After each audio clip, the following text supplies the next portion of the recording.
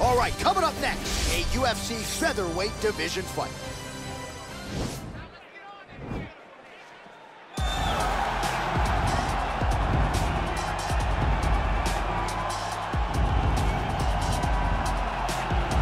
Well, this dude is a submission magician. I am very thankful I am not fighting him here tonight, and it's really a case of pick your poison. He has so many different chokes in his arsenal and has been a master of getting these fights exactly where he wants them. There are black belts, there are guys like this who can do jiu-jitsu at a level that not many people, regardless of the time spent, can truly get to.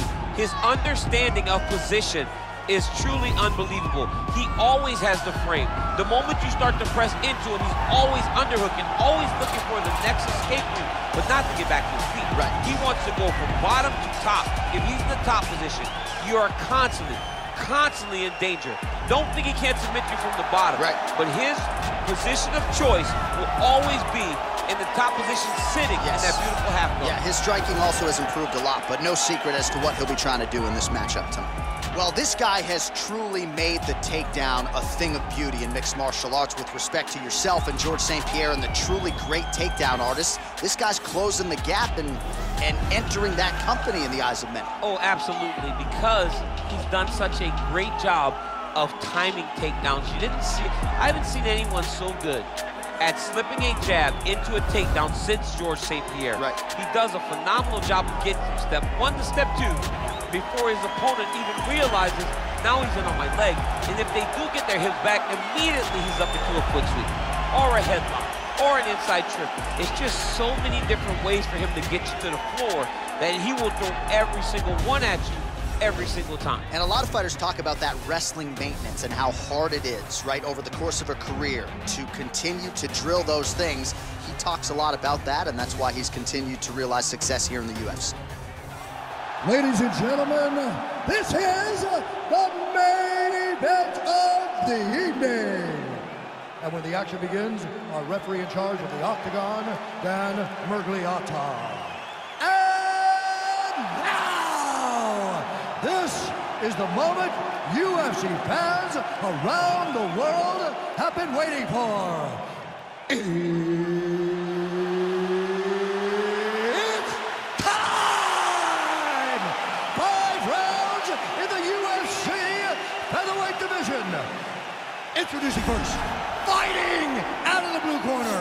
This man is a jiu-jitsu fighter holding a professional record of 13 wins, no losses. He stands 5 feet 7 inches tall, weighing in at 145 pounds. Illia Topuria!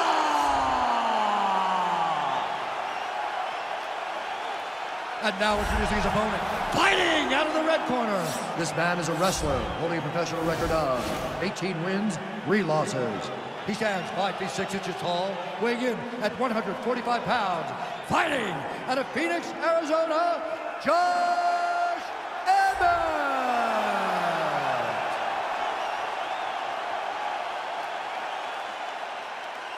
All right, get into the rules in the locker room. I want you to obey my commands at all times, protect yourself at all times. I want a nice, clean, safe fight. Touch gloves, back your corners, come out fighting. They touch him up, and we are underway.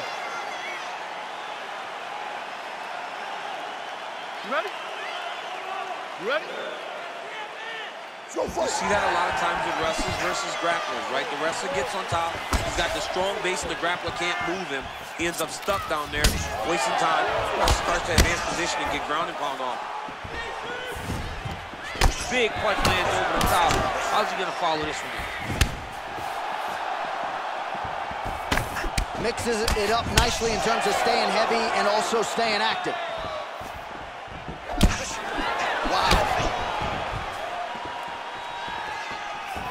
Beautiful leg kick throw. Lands a big right hand early.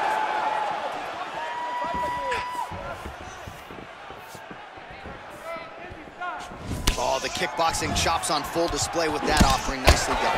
Beautiful kick landed by this man. Just misses there with the left. Big, powerful punch lands. Now he gets back to range.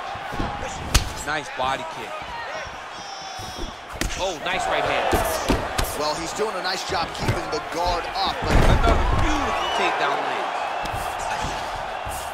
All right, full guard here, DC. What does he need to do to improve position? Well, he's got to start to build his posture, get some damage off, move to half guard, which in turn leads to more opportunities for advancement. But if you're on the bottom, you've got to anticipate those movements the moment he tries to move to the next position. You build a shield, get back to your feet, or dig an underhook to try to get a reversal or a sweep. All right, so he lands another jab now, just snapping that thing off. I believe that the jab was lost in mixed martial arts initially, but now it has been found, and it's been found by the... Oh! He needs to start looking to finish now because he's got his opponent hurt very bad. Oh, he might be out.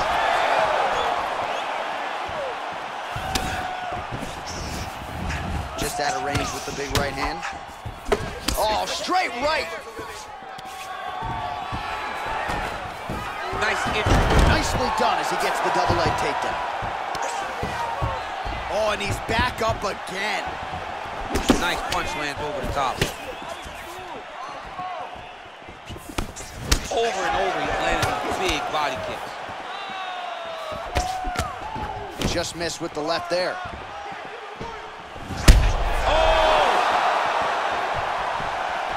And just inches away from landing one of those. Oh! Running fantastic strike to throw at the exact right moment. He deserves this moment. We'll finish this fight. Oh, straight right.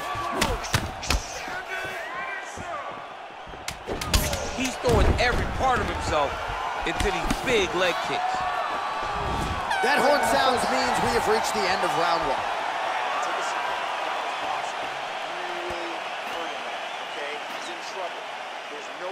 All right, there's the end of the round, so it was a huge strike to the head that stunned his opponent and nearly got him out of there. Yeah, that was a big moment. A big strike lands, his opponent's on wobbly legs. That is exactly what you want to see as you're walking back to your stool. Your opponent staggering back to his corner and being hopeful that he can get it back together before the start of the next round. Okay, round two, you ready? You ready? All right, here we go with round two.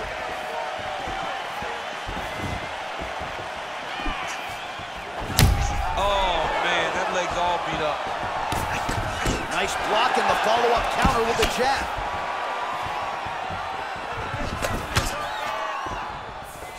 Look at him whip his hip into that kick. How about that shin? Checks the leg kick. Straight punch lands. I mean, he's cutting down the size with these beautiful leg kicks. When you're in the clinch, you can pull down on the head and land these beautiful punches to the head. Oh, beautiful 1-2 punch. Trying to establish that jab once again. Oh, nice slip to avoid that right hand. Single collar tie now. Oh, and there's a takedown attempt there, DC. I'm no analyst, but that one was pretty telegraphed, not his best effort. Yes, he may as well have sent a text message to his opponent saying, I'm going to shoot the moment the fight starts. Of course, he got defended. Set up your attacks, young man. All right, he engages in a single collar tie here. Well, he's really starting to land a high number of strikes here in this second round. No denying that he has taken the message from his corner and picked up the pace here in round two. Not there. Look at him drive his shin into his opponent's body with that body kick. Ooh, what a punch. Got the single collar tie. Look at how he turns his hip into that leg kick.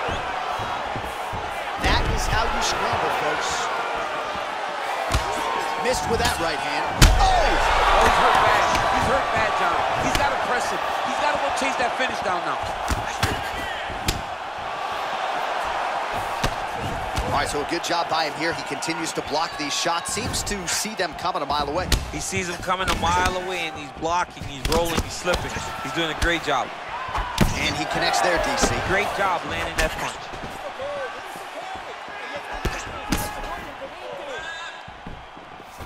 Whiffs on the straight right. Oh, big knee! Dude's hurt. Serve him up. Go get him. Oh, he might be out. Trying to stay in this fight. Oh, straight right. Wow. Wow.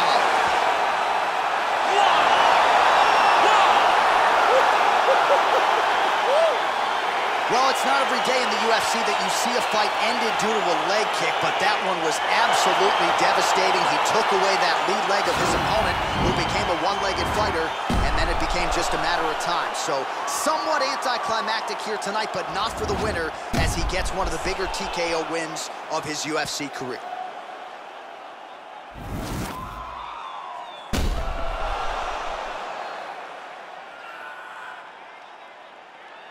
So a seminal moment for him here tonight as he gets the win by TKO.